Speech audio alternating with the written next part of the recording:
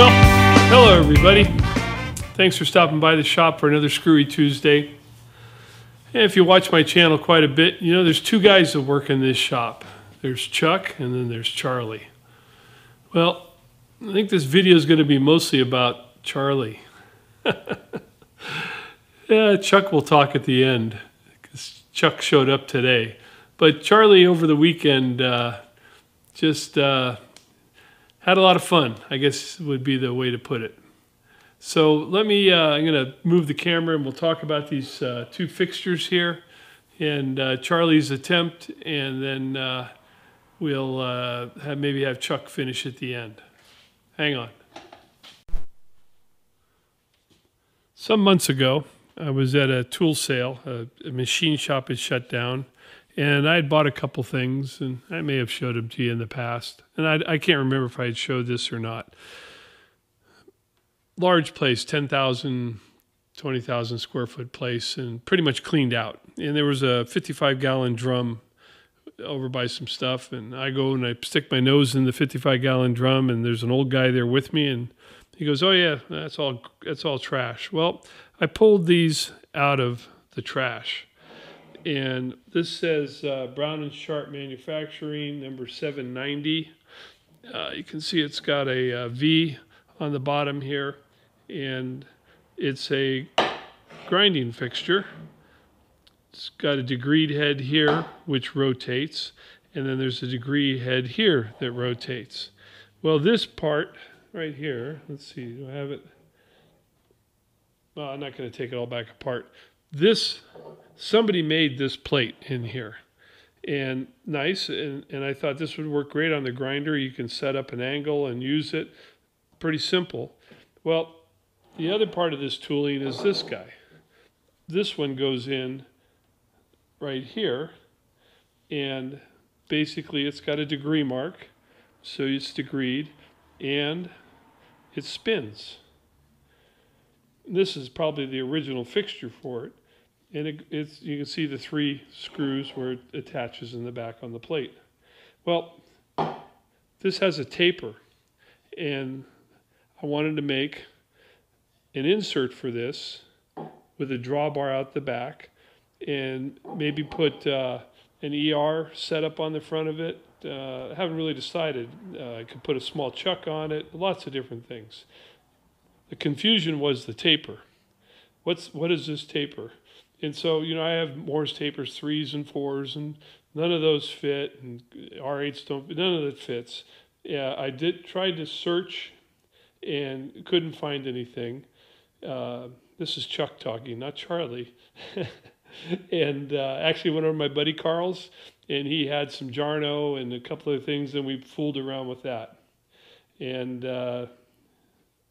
said, okay, I guess I've got to figure it out and make a taper. So let's turn this show over to Charlie, and Charlie's going to take you on an adventure. And most of you guys right in the very beginning will know that Charlie was heading down, or not heading down the wrong path, but taking the long way around to get to an answer, I guess would be the way to put it. But for a lot of guys in machining that aren't technically astute, like Charlie, the long way gets you there sometimes. So anyway, I hope you enjoy the video, and off we go.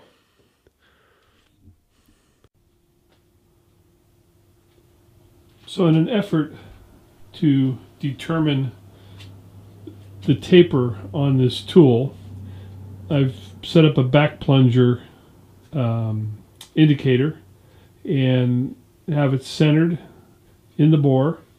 This rotates. The bore's steady. It's sitting in the 3-jaw chuck, so it's parallel to everything. And so the indicator's in center, and it's right on the end, and I'm on 0. And I'm going to use the DRO to move 1 inch and get a reading over 1 inch to see what the taper is in 1 inch.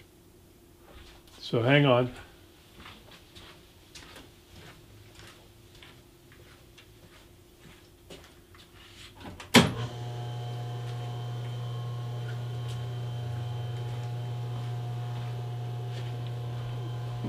so you can probably hear that in the background. The lathe is on, resetting the DRO to 0, and I'm going to move 1 inch. Let's see, I'm not going to, right there, the indicator just started to move. So, okay, so I'm going to move the carriage 1 inch.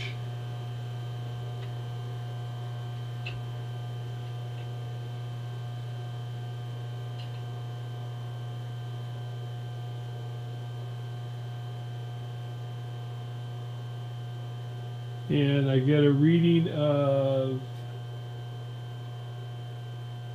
about 17 and a half, call it 18 thousandths.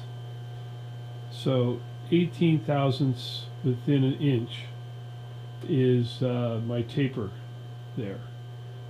I don't know what that tells me, to be honest with you. So, but we have a measurement there. Let me show you another thing I did.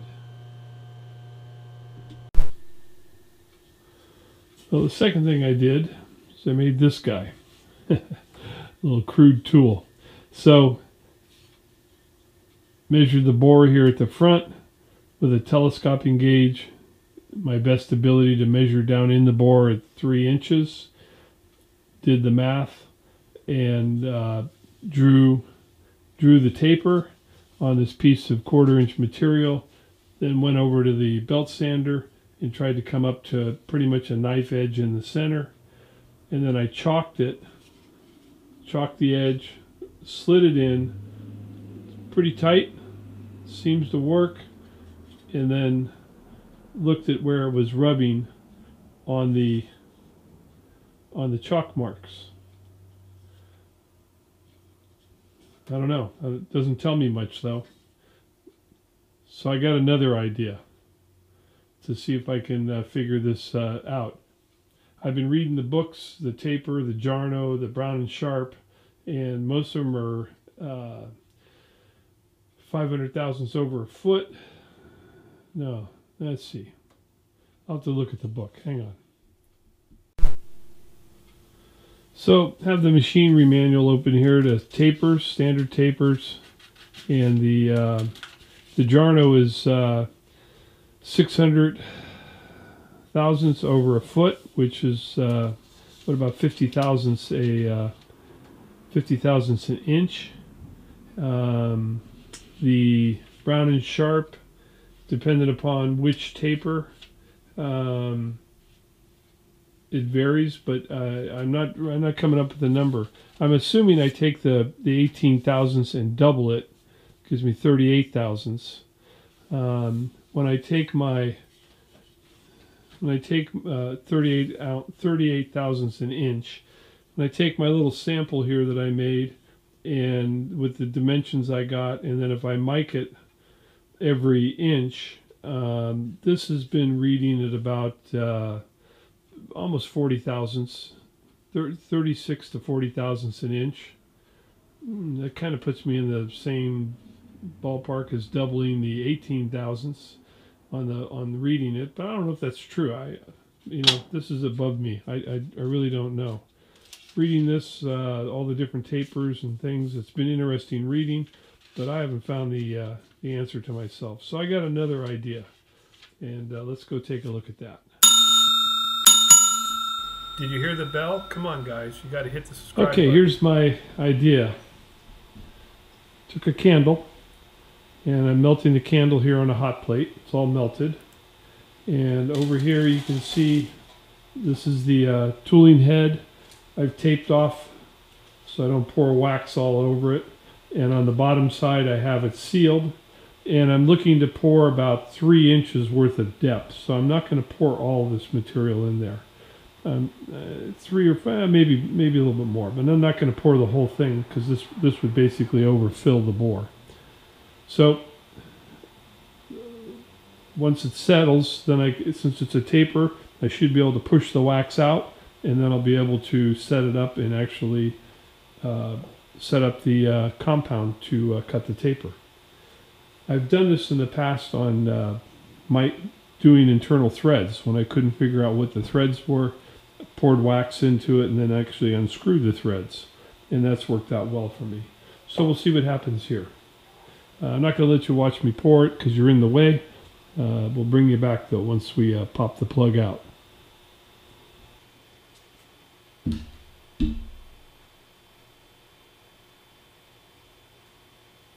Well, the heat gun, the hot plate's 340, let's say. Pan here's 235, somewhere around in there. Okay, the wax is dried, and interesting enough, this was the downside, and you can see the shrinkage that occurred as the wax dried, even though it was upside down. So with that shrinkage, there it is. There's the taper. You can see the shrinkage down into, get you in camera there.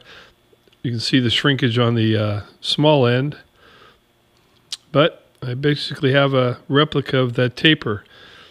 So what I'm going to do is put it back in the lathe and get a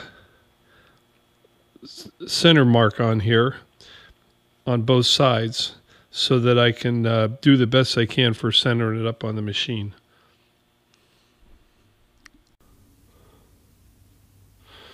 Okay, I've got the wax set up here in the lathe. Basically the shrunken point, I use that as a center, and then I heated up a live center and got the other one centered while it was still in the fixture. So you can see there's two black lines there. I've had to make a selection of where I'm going to measure at, and I'm basically over that distance, 4 thousandths, 4 to 5 thousandths. Been playing with it, and that's about as close as I can get it for what it is. Interesting enough though, back on 0 there, when if you remember when I had the indicator in there, I was moving an inch, and that's basically whoop, I have to back you guys up. So if I go to that black line to that black line, call it right there, and if I go an inch, I'm going about the 18 thousandths that I was getting prior.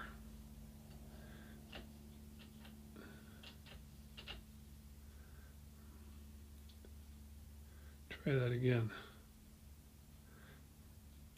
Get something in there.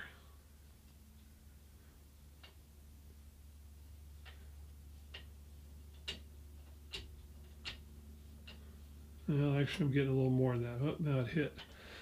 Yeah, somewhere about there. So I think I'm going to hit everything here, the camera. So I think I'm close enough to do a test piece, and we'll see how it fits. I only really need the first 1.5 inches to meet the taper. That's the way it works in the fixture. And then the rest of it can just be a drawbar effect. Plus I want to leave a spud on the outside for however I'm going to put a tooling on the end of it. But we'll give it a go here and see what happens. Here's my test plug that I made out of Delrin.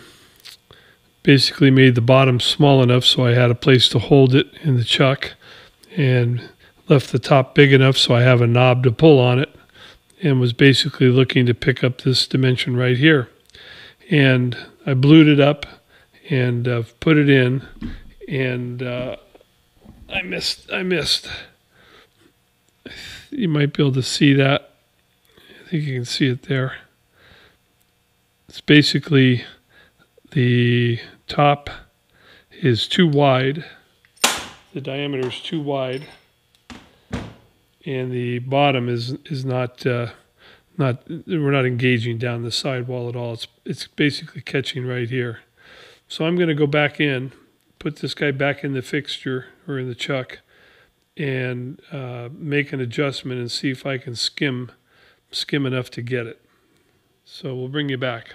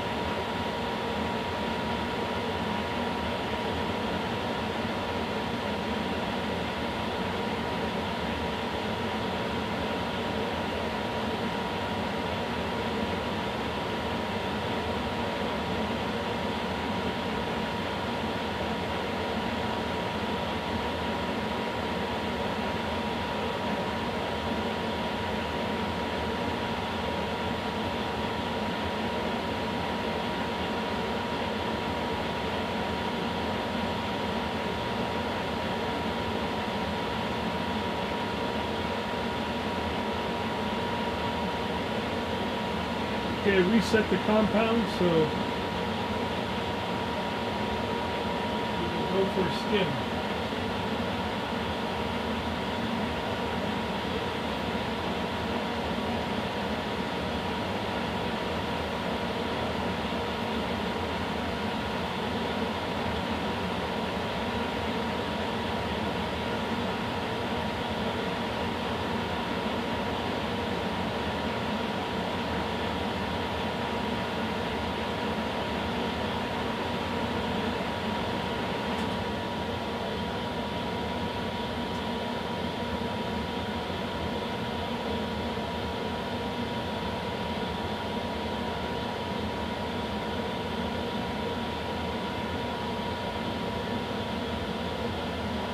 Okay, we'll give this a try. Basically only took about a ½ inch off here.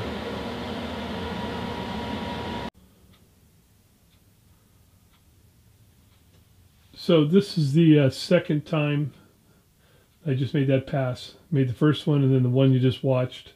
And I'm only 2/1000 TIR, where on the first pass I was almost 8/1000 TIR.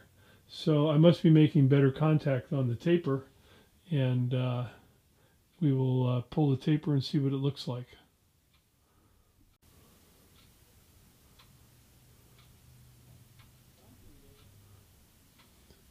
Well, basically the area that I just turned is making really good contact all the way around, but I'm not getting any contact down further.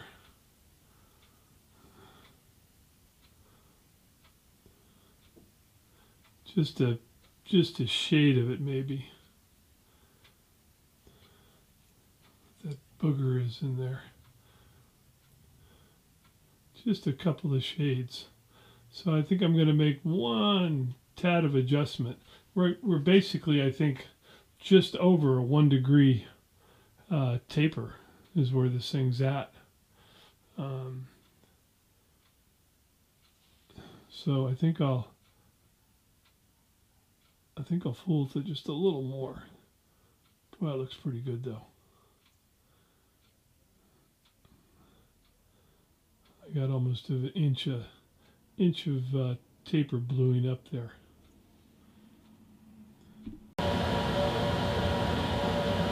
Okay, just put it back in the lathe, move just a fudge of a degree, and you can see how much more it cleaned up before it went to daylight.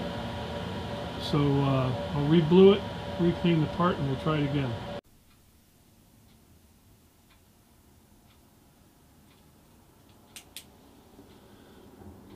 So I think you can see that. I got some real good contact.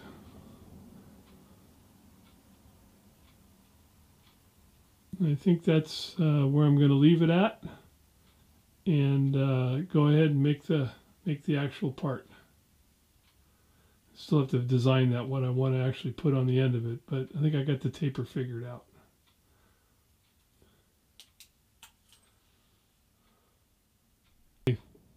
Well, 1.5 thou.